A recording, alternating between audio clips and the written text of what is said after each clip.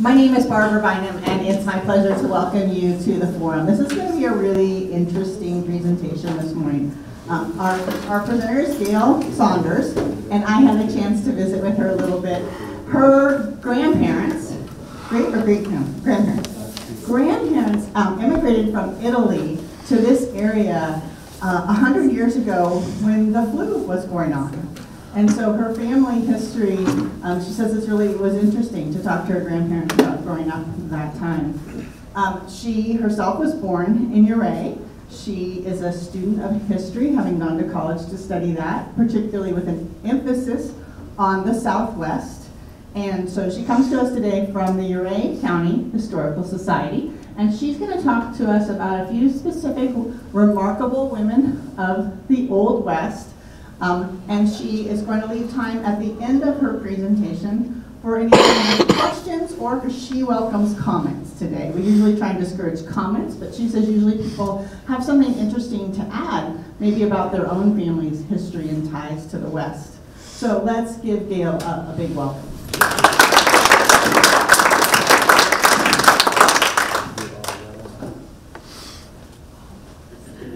Well, thank you for inviting me to teach today, or teach, I guess we'll better say lecture.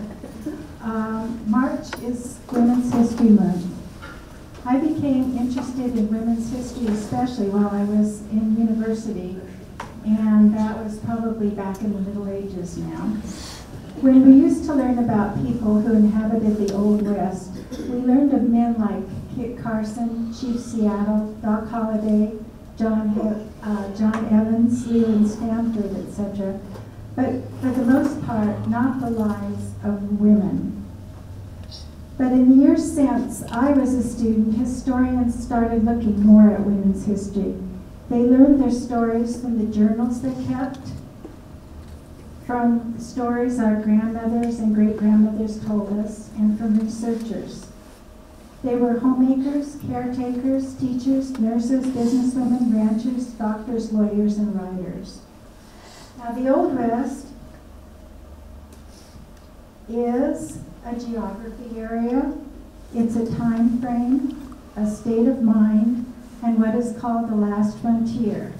For Americans, it was the land west of the Mississippi. For the Canadians, probably Alberta and British Columbia, we'll say.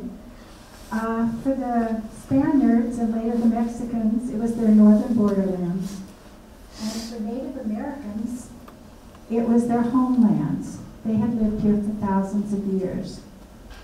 Now we think of the 20th century as a time of great change. But the 19th century would rival any period in history. We can say that the Old West for Americans started about 1820, or some say maybe 1803 with the Lewis and Clark expeditions, and that it would end in 1912 with the addition of New Mexico and Arizona to the state, or to the United States. Or some might say it was around 1914, the beginning of World War I.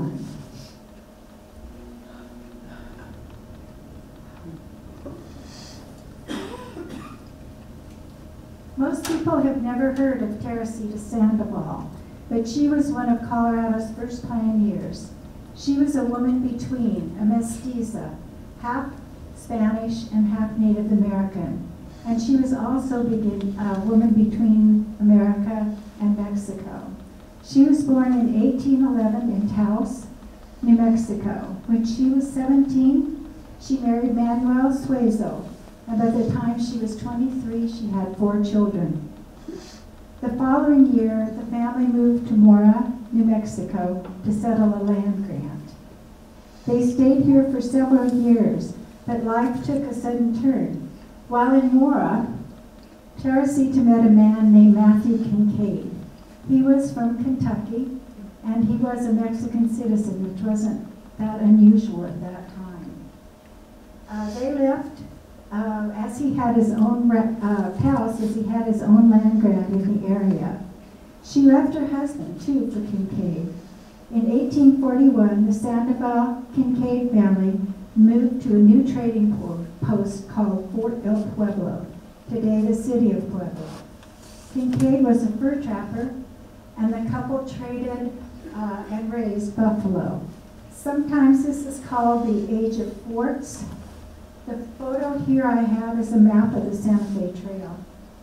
A few years after moving to the fort, Matthew Kincaid left Sandoval for California.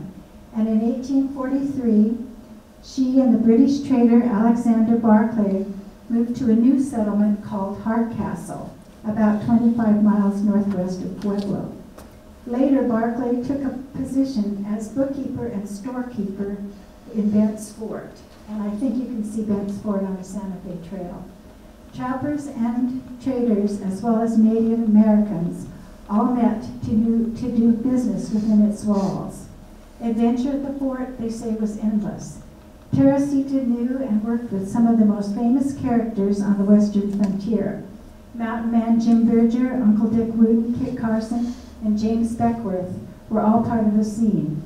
Life here was filled with hard labor, extreme weather, and retaliation by the many Plains Indian warriors defending their homelands. Then Barclay and Teresita moved back to Mora.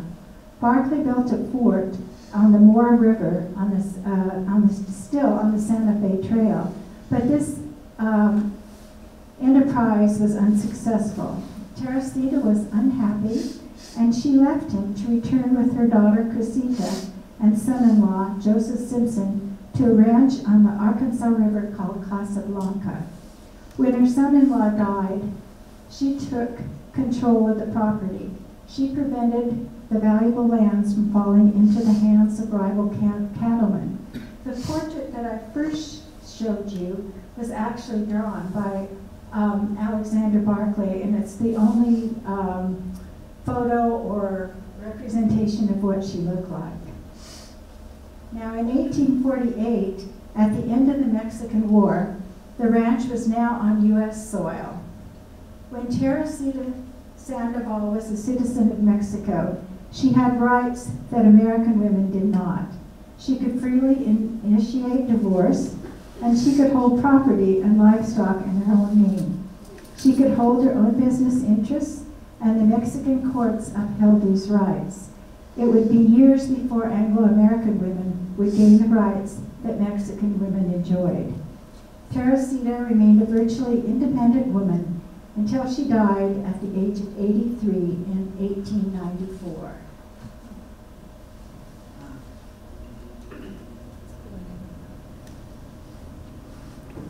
Sarah Winnemucca. Not much has been recorded on Native American women. As exceptions, historians have noted Sacagawea, who of course traveled with Lewis and Clark, Owl Woman, the Cheyenne wife of William Bent, Chipeta, and this woman, Sarah Winnemucca. She defended the rights of her tribe and all Native Americans while the federal government was forcefully relocating Indians to reservations. A writer and a lecturer, she wrote the first book in English by a Native American woman. In her own words, she wrote of her childhood and her birth near Humboldt Lake, Nevada. I was born somewhere near 1844, but I'm not sure of the precise time. I was a very small child when the first white people came to our country. They came like a lion, yes, like a roaring lion, and have continued so ever since, and I have never forgotten the first coming. Her birth name was Takme Tone, or Shellflower. She was the daughter of the Paiute chief William II, or Winnemucca II, and her grandfather then would have been Winnemucca I. When he was called, the grandfather was called Chief Trunkee by John Fremont, who the explorer that led expeditions into not only Colorado but into California. Sarah had a talent for languages. She could speak English, Spanish, 2 Native American languages, and her native Paiute. Her grandfather's wish for her was to be educated. After he died in 1860, Sarah and her sister attended St. Mary's Covenant School in San Jose, California. However, they were asked to leave after only 1 month, as the parents did not want their children to go to school with an Indian. Soon after, the government relocated her tribe to Camp McDermott in northeast Nevada, and then to the Malheur Reservation in Oregon. During this time, Sarah became self-educated, and she began to teach. It was a time of starvation for the tribes. As conditions became more intolerable, some of the Paiutes joined the Bannocks in raiding white settlements in search of food. The Paiutes and the Bannocks are distantly related. During what was called the Bannock Wars of 1878, Sarah served as an interpreter and a scout for the military, while she tried to keep peace between the Paiutes and the U.S. government. After the conflict in 1879, 543 Paiutes and some Bannock warriors were marched to the Yakima Indian Reservation in the middle of winter, and Sarah accompanied them.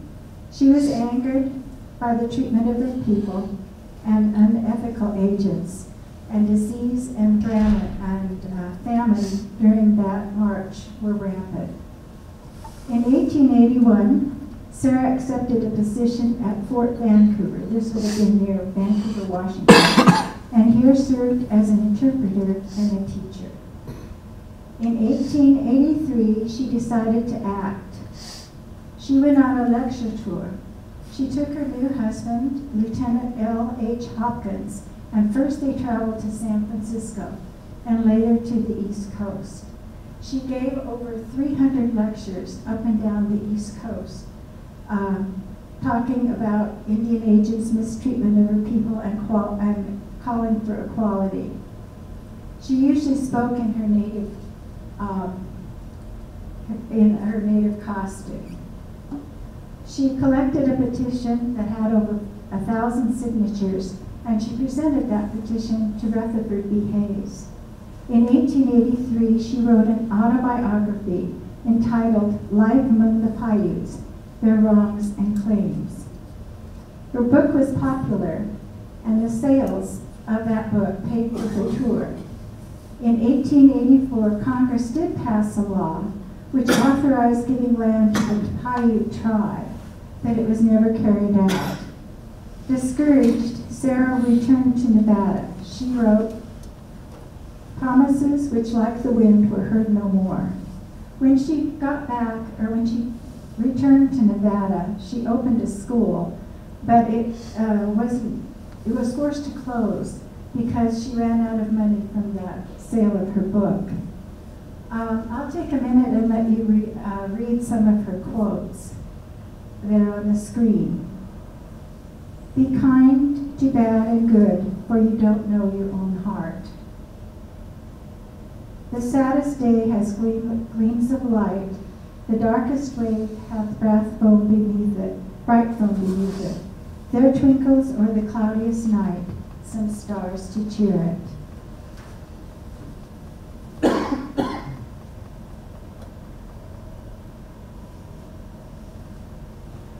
In 2005, the state of Nevada recognized Sarah by placing her statue in the U.S. Capitol's National Statuary Hall. If you look at this statue, you can see a shellflower in one hand and a book in the other. She wrote,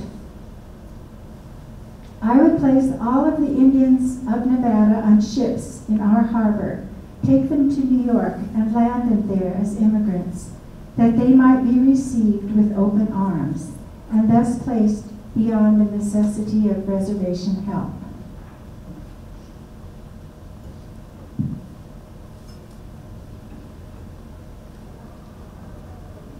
In the mid-1880s, many miners, trappers, and immigrants would rather die than visit a woman physician. Male physicians, too, felt that the profession was no place for a woman. In fact, in the mid to late 1880s, saw fewer than 600 female physicians in the whole nation. 10% of these physicians practiced in the West. They say that courage is an understatement. Alice Reynolds Shipp. Alice lost 5 babies in 10 years. Their deaths inspired her career in medicine. She was born in Iowa in 1847. In 1852, her father drove a covered wagon to Utah to be closer to his Mormon faith. At the age of 12, she met Milford Shipp. But right after that, he was sent on a 5-year mission. But she did marry him 7 years later. 3 more wives were eventually introduced to the home. Alice had a love for medicine. She woke up 3 hours before her family to study medical journals.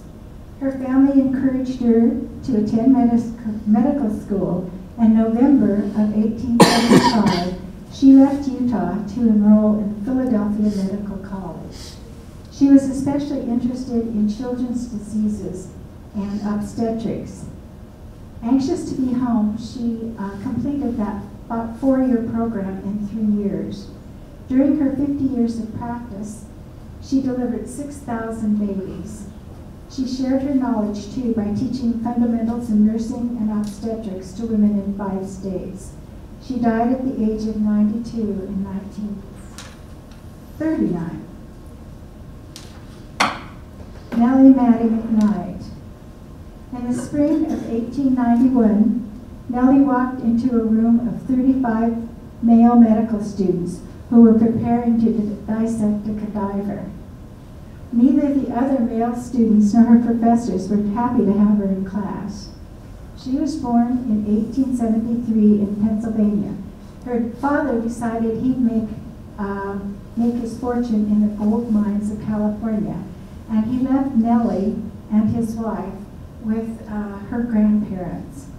She was, her grandmother was proficient in herbal remedies, but unfortunately she died of typhoid fever, and then Nellie's uncle died shortly afterwards. Then her mother died of an overdose of laudanum, an opiate-based drug. Her father finally sent for her and she moved to California. There she was an excellent student, and when she turned just 17, she enrolled in the Toland Hall Medical College in San Francisco.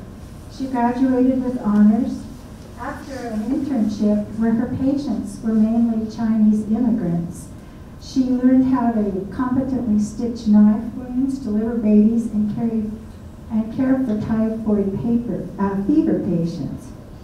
While in Nevada, she met Guy Dole, another doctor. The two eventually married, and they practiced together for more than 20 years.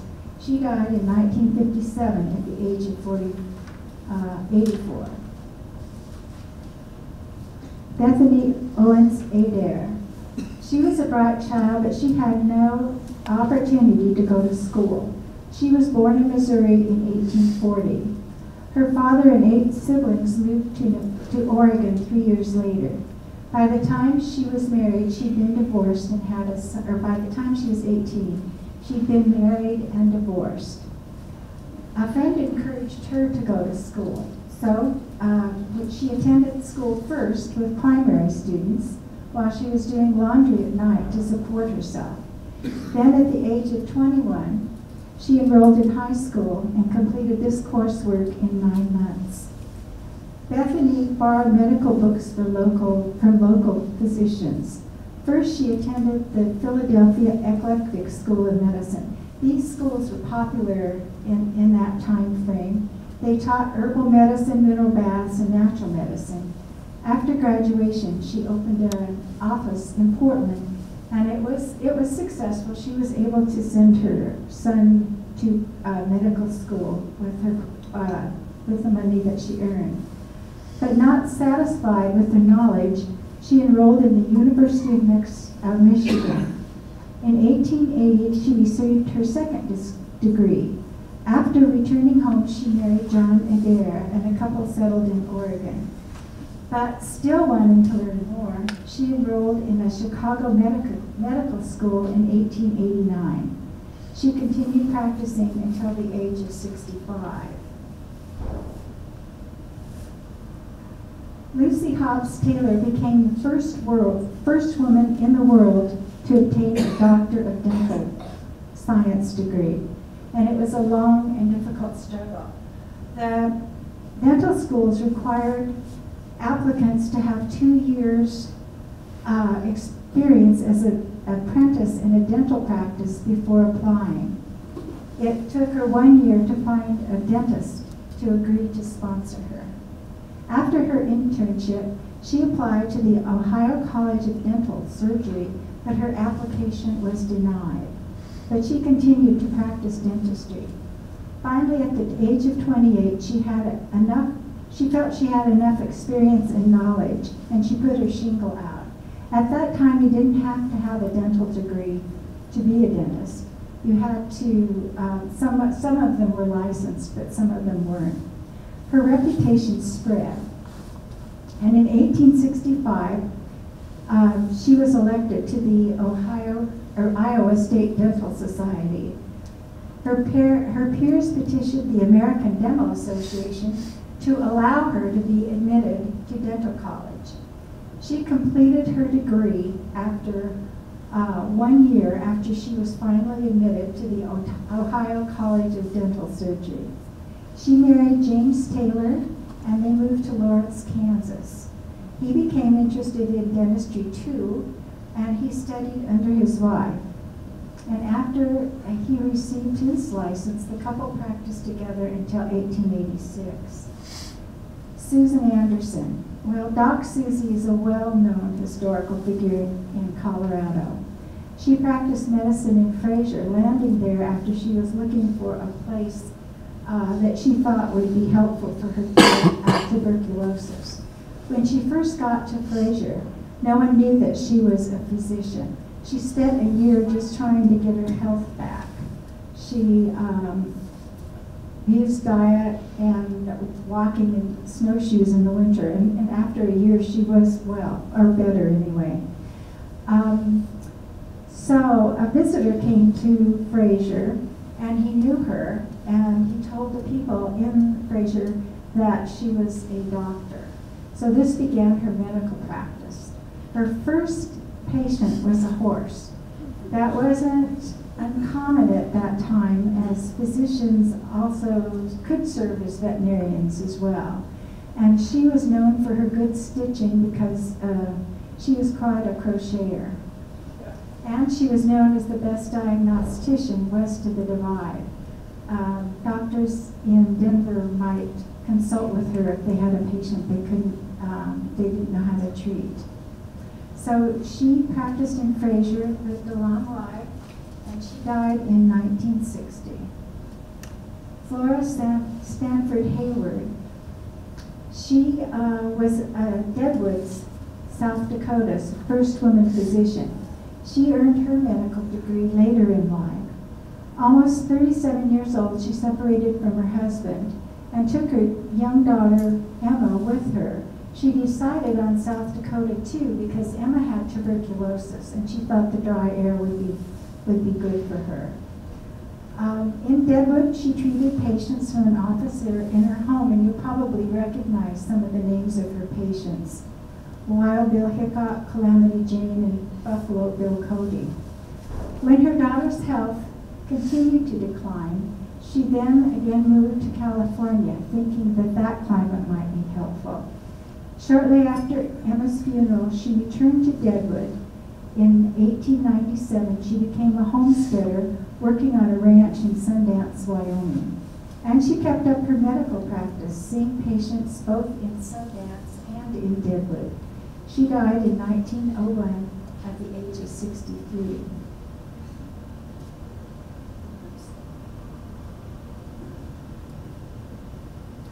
Mary Field was born a slave somewhere in Tennessee, and she was granted her freedom after the Civil War, but she didn't want to stay in the South.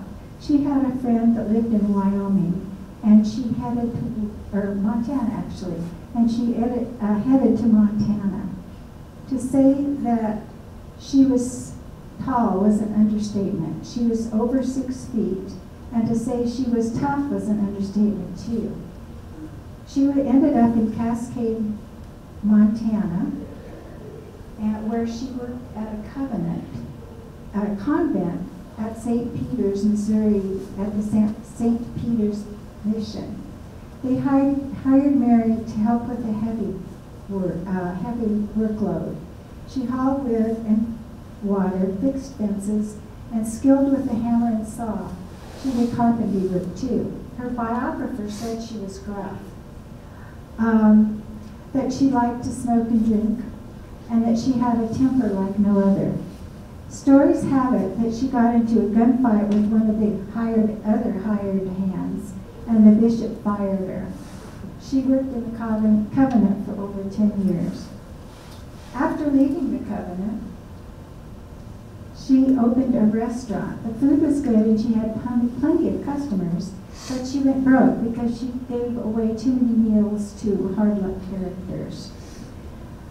When Mary was almost 60 years old, she got a job with the Postal Service as a mail carrier.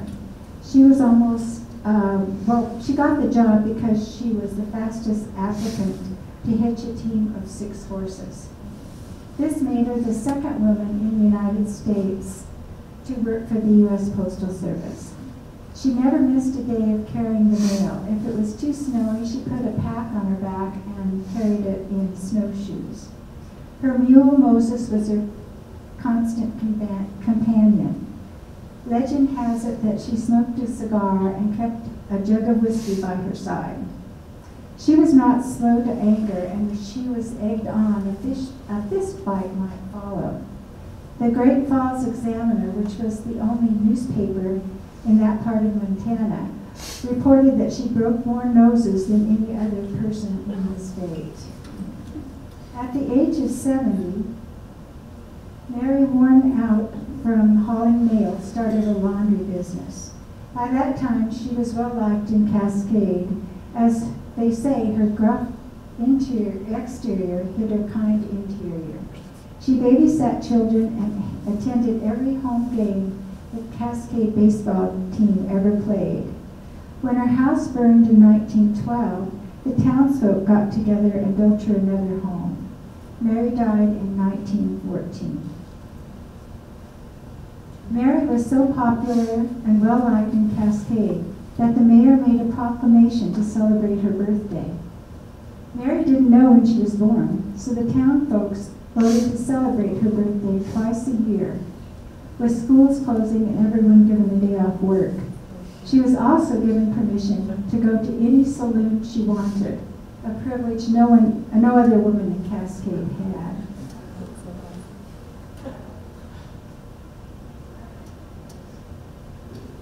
Well, the Klondike Gold Rush has the moniker of being the last great gold rush.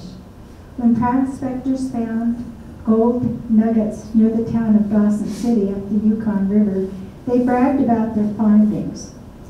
First, when these men first came back from the gold fields, first in Seattle and then first in San Francisco and then in Seattle, reports of gold nuggets as big as peacock eggs hit the world's newspapers.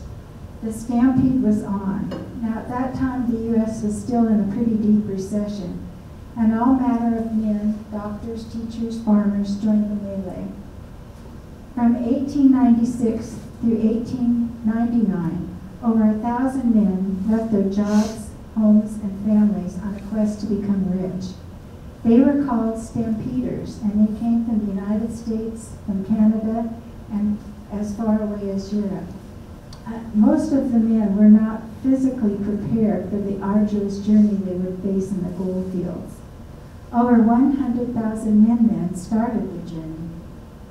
30,000 reached Dawson City.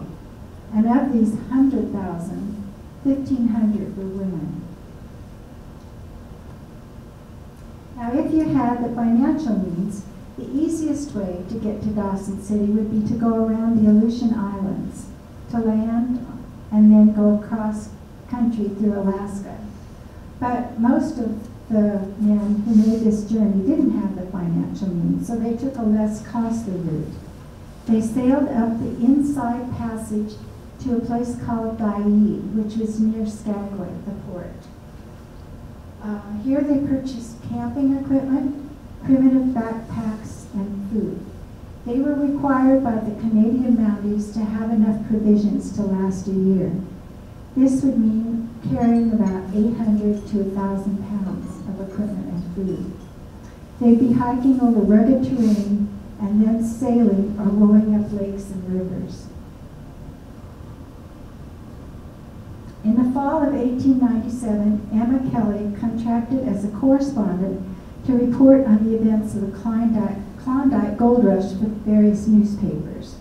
Reporters saw this as a great story. Emma was acquainted with financiers who were wanting to get into the mining business, and they outfitted her with $2,000 cash to pay for expenses. I don't know if my math is right, but that's over $68,000 in today's money. In September 10th, 1897, she left Topeka, Kansas with cold weather clothing, a Bowie knife, a shotgun, and a revolver. When she reached Dyea, she was told it was too late in the season, that she shouldn't go until spring, but she carried on. She couldn't find any packers that would carry her goods, so she convinced some of the sailors on the steamship to carry her goods for her. So the first stop was a 33-mile hike to Sheep Camp. There were hotels there where you could pay for the privilege of putting your bedroll out on the floor. There were gambling halls to take your money, and they rested here before the 1/2 mile climb up the Golden Staircase to the top of Chilkoot Pass. She wrote, "The trail from Dyea to Sheep Camp, always terrible, was in wretched condition. The entire distance being through snow, slush, and muck, up sharp elevations, down precipitous canyons, and over rocks and boulders. When the water was too deep for me to wade, I would have a packer carry me over his back." At the top of the pass, they reached the border between Alaska and Canada. To get there, though, you had to scramble over scree and large boulders to reach the top. In the better parts of the month, or the warmer parts of the month, native Tlingit Indians could be hired as packers, but otherwise you had to carry your own gear. This meant that some of these men made up to 20 trips up that pass to get all of their gear. And at the top of the pass, you'd be met by Canadian Mounties who made sure that you had enough food and gear to make the rest of the journey. They also confiscated whiskey and guns. The rest of the journey, a trip of about 600 miles, was downhill, and most was made by water. When Emma reached Linden Lake, her packers left her with 1,000 pounds of food and gear. If the stampeders didn't carry a boat up the pass, they needed to build one. Tent materials were used to fashion sails, and many spent the winters cutting down lumber, making planks, and building boats. To get on to Dawson City, Emma hired 22 men with 3 boats to let her travel along with them. Now, when they started on the lakes in the boats, the Mounties marked each boat with a number so that they could keep track of missing boats. It's not known how many boats were lost during this journey, but over 7,000 boats sailed. After the lakes, the lake area, they reached the Yukon River. Before arriving in Whitehorse, prospectors faced 2 series of rapids. One was Miles Canyon, and the other was Whitehorse Rapids. Here again, the Mounties checked the boats and oars before allowing them to travel through the steep canyons and difficult rapids. If the weather turned, those boats might crash into those basalt cliffs. Emma was warned to portage, but she refused. "I wanted to see and experience this so-called danger which men freely court, but which women may only read or hear of. Well, she made the first trip down the rapids, and then she decided that she wanted to go down again. So she took the next trip down, and this time, when she left the boat, while she was walking away from it, she slipped and fell 15 feet, cut her head, and passed out. The next set of rapids were at White Horse Canyon. She wrote, "The rapids looked much more dangerous than those of the canyon. As for the ride through, I do not know when I ever enjoyed anything so much in my life. I snugly stowed myself away in the prow of a boat. The men got ready, the word was given, the line cast, and we were off. The wild waves rocked and rolled our boat and occasionally broke over us. The spray rose so thick and high we could not see the shore, the very air seeming a sea of misty spray. It was simply glorious. All too soon we rode into a comparatively smooth yet rapid water. A few more strokes with the oars sent us to the shore, and the ride was over, leaving a sensation never to be forgotten." When Emma reached Dawson City on November 1st of 1897, she brought her fellow oarsmen a round of whiskey. She had a bath, probably a hot bath, and a good meal. The town of Dawson City was a carnival atmosphere. Men were wandering streets, makeshift saloons, noise and commotion. About 20,000 people were in Dawson City in 1898. It was one of the largest cities in Canada. She joined other women who had weathered the journey. The women on the right are carrying sewing machines. That was a way to make a living in a mining camp. They could become dance-hall girls, or as some of the newspapers reported, we called them soiled doves. Now, panning gold was not easy. Permafrost meant the ground was frozen. Some lit fires to warm the ground so that they could use picks and shovels to scrape the dirt into gold pans, rockers, or soup boxes. Emma kept her readers informed of life on the gold fields, but she also had a side business. She was investing in these mining claims, and she reportedly made over $50,000. She wrote, "The miners and all around here call me the Snookum Queen. I'm the only girl holding property on the gulch. The following is my address. Emma Leonidas Kelly, number 5, above Bonanza Creek, Klondike District, Dawson City, Northwest Territory." Emma returned to Kansas about a year later. It's estimated that of all those men who reached Dawson City, only 4,500 found gold. But for the rest of their lives, they remembered this adventure as being the most exciting period of their lives. Emma returned then to Dawson City. She found the news in about a year. She found the city changed with banks, newspapers, and laws. Wives were beginning to arrive too. And then a gold strike hit Nome, Alaska, and many of the stampeders moved on. Big mining companies too were moving in. Emma Harris spent the rest of her life lecturing on the Klondike gold rush.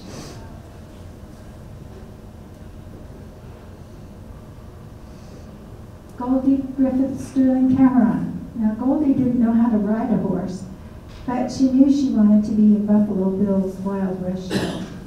She lived as one of the first professional female athletes. She was born in 1893 in Illinois. Her father was a traveling medicine man, and Goldie and her mother performed songs and dances to draw potential customers to his wagon. The William F.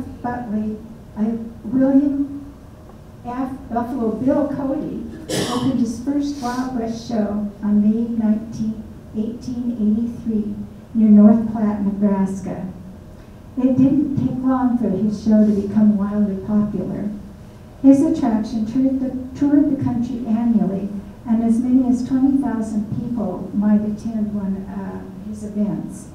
Cody was a soldier in the Civil War. He rode the Pony Express, and he got his nickname when he provided buffalo for meat to the Kansas Pacific Railroad workers. When stories of his wife were written up by East Coast reporters, he became famous. His show ran in fits and starts for over 30 years, and even took his performances to Europe. These performances started outdoors, of course, with the parade around the arena, historic-inspired battles, sharpshooting races, and rodeo-style events. By 1908, his show was facing money problems, and he sold a third of his interest to the Pawnee Bills Far East show. For 5 years, the two shows toured together. His cast could include over 500 people, including 25 cowboys and a dozen cowgirls. One of these cowgirls was Goldie.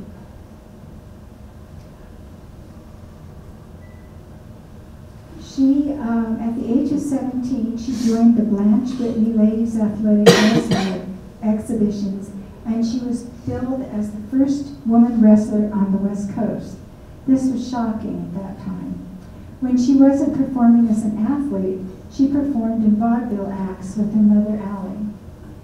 When Goldie saw her first Wild West show, she was fortunate in that she went to convince the Millers brothers, the owner of the 101 Wild West show, that she should be in it, and he hired her. The cowgirls provided their own outfits. They sewed their own uniforms. So Goldie bought a hat and sewed her costume. Then she needed to learn to ride. Harry Walters, one of the bronc riding cowboys, gave her lessons. She was a quick study, and after a few falls, she learned to ride. She was a stunt gal, too, for some of Tom Mix's silent films called Flickers. When the 101 Wild West tour ended, she received a telegram from Buffalo Bill Cody offering her a cowgirl position, and she couldn't turn it down. When she arrived at the show in Philadelphia, Buffalo Bill greeted her personally. A week later, he called her to join him in his tent. He asked her if she wanted to marry Harry Walters. Sure, she said. So the ceremony was arranged. They were married in Madison Square Gardens, and the Wild West show followed their marriage ceremony. Buffalo Bill gave her away.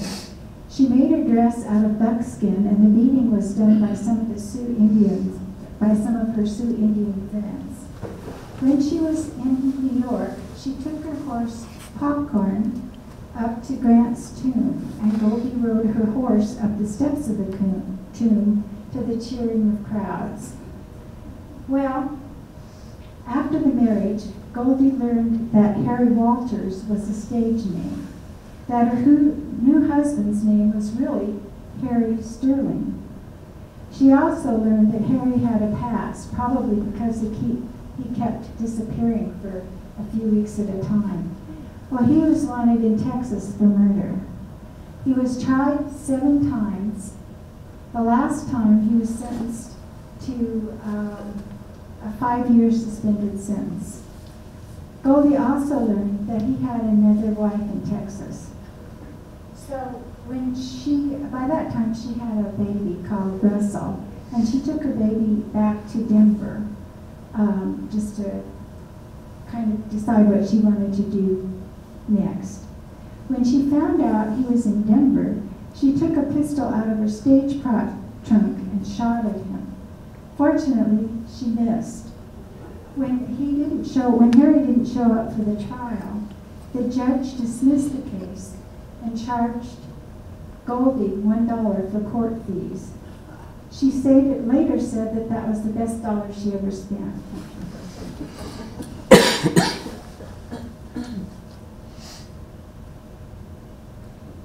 1913 then was the last year for Buffalo Bill Wild West shows. After that, Goldie hit the rodeo circus for a while, and she joined the Bill Penny Show. This was the last hurrah for Wild West shows, as the flickers or silent movies were taking over, becoming more popular. Some of her friends joined the circus, but Goldie was ready to settle down. So from here, she moved outside of Nederland, where she got a job on a ranch near, this is near Boulder. Her second husband, which she married on the ranch, Doc Cameron, left her for another woman shortly after. She and her son, Russell, moved to town, and here she supported herself and Russell by operating restaurants. Folks came for the good hamburgers and for her stories. While she was in Nederland, she's shown here with her saddle. She had a room in her house with all of her memorabilia. And she rode in parades in Nederland. She's shown here in her wedding dress. And that wedding dress was donated to the Buffalo Bill Museum outside of Pueblo. And in 2005, her dress was on display at a special exhibit at the History Colorado Museum. I think if we wait 1 second, Steve just left to go talk to the construction. It's good time. Yeah, let's hang on 1 second. I think he's going to ask if they can just wait a little bit longer. Okay. The good news is that CMU is remodeling that front entryway and the restrooms. The bad news is they want to start at 8 o'clock and we want them to start at 9. So I think Steve's out there negotiating. Okay, very good. Let's see if we can continue here. Thank you for your patience. Yeah. So I guess I'm ready to end. The closing of the Buffalo Bill Wild West show was one marker at the end that showed the end of the Old West. The buffaloes were gone. Homestakers, barbed wire stopped the great cattle drives. Railroads crisscrossed the regions where wires restoring communication was instant. The Indian tribes were all forced into reservations. Seattle, Los Angeles, and San Francisco were on their way to becoming great cities, and the last of the continental United States had been admitted to the Union. And the right to vote for women, first in Wyoming in 1889 and then nationwide in 1920, with the ratification of the 19th Amendment to the Constitution. And I had just one thing to add, kind of an aside. I actually knew Goldie. She was a friend of my mother's. And I can remember visiting her when I was a very young girl. And I told you about the room that she had with all of the memorabilia in it. Well, she told me that I could go into that room and that I could have anything that I wanted. Now, Goldie was a seamstress too. She had sewed uniforms for the soldiers in World War II. And I chose a cloth envelope that was filled with embroidery flaws. Had I known then her history, I probably would have chosen differently. So thank you.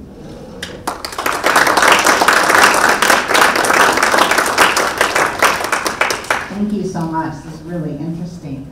What kind of questions or comments do we have this morning? Gail, you usually talk about the history of Ouray or this area. What made you choose Remarkable Women? Well, I had been collecting stories of women, first in Colorado history, for a long time. And about 3 or 4 years ago, I decided it was time to branch out. So I started looking at women's stories in other sections of the West. But it's just something I've always done, Kathy. And I did, for over 10 years, I presented talks at the Ridgway State Park, and usually focused on Colorado women then. So this has been kind of fun to look at some other ladies. And it's for sure interesting. I grew up in California, and Camp Winnemucca was a camp up in the Tahoe area, and I just never knew where that came from, clearly. So that was really fun. I'm not the only one thinking about my own grandparents and where they were born and what they did during those similar times. I also can't imagine that, with the exception of her, all those women did all what they did without wearing jeans. And that's even more remarkable, and shoes that probably weren't meant to go hiking. I take care of the photos for the museum, and I love looking at the pictures of women riding horses, because when they're in town and around a group of men, they always ride side saddle, but boy, when they're up on those mountain passes, they're riding the other way. Yeah. What about children? My children? No. Goldie's children? She had one son named Russell. He was in the World War II. I'm not sure what branch of service, and came home. And actually, that picture that I had of her, that's there in the middle when she was in the restaurant, I think I have. There was a photo of him on the countertop, and I think I cropped that photo out. So I don't know too much about him other than he moved to California. Well, let's give Gail a big thank you this morning.